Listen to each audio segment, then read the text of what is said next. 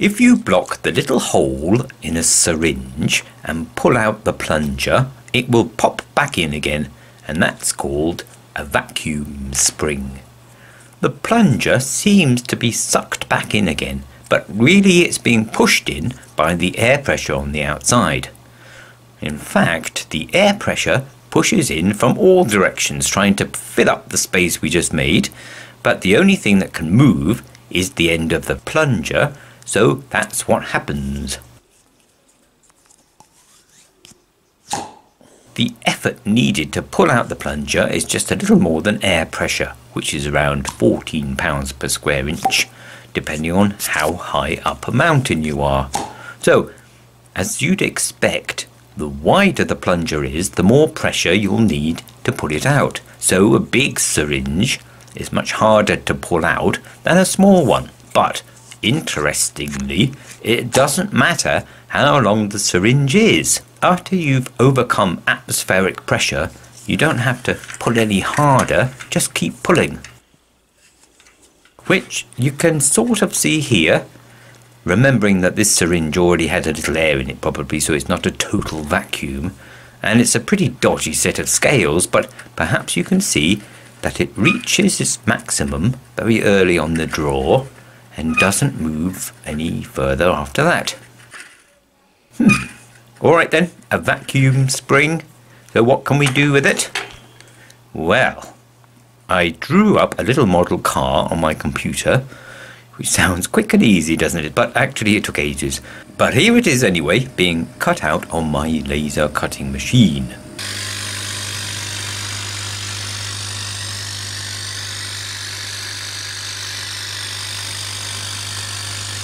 The axles are bamboo kebab sticks and the panels are very thin plywood. The wheels need an extra hub disc on each side to give them support.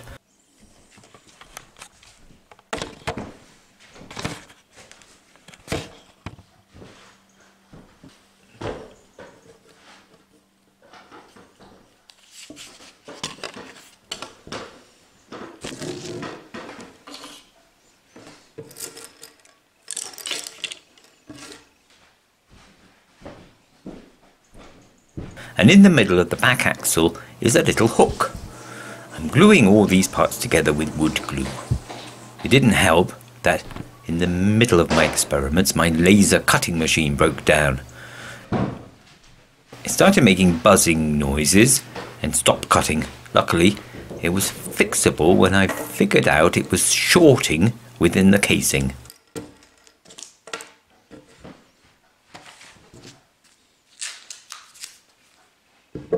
Anyway, I made this car to fit this small syringe. But first of all, it needs the end blocking off.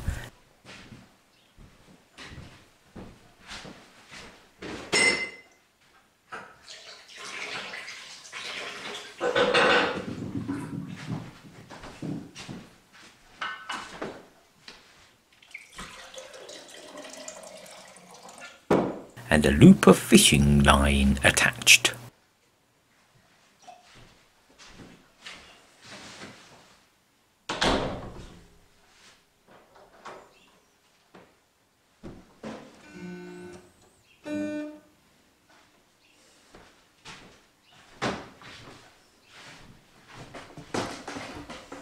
After that, it gets pushed together with the syringe held in place.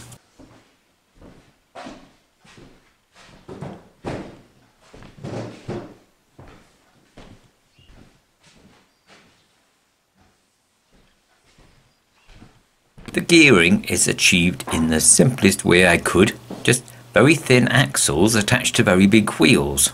The loop of line needs to go over the back axle hook, and now it's ready for action. No rubber bands, no metal springs, but you can still wind it up. This little car runs on ordinary everyday atmospheric air pressure. How brilliant is that? It's a very light car, so it will skid on smooth surfaces, but I made the wheels spiky to help them grip on carpet and rugs. Whee!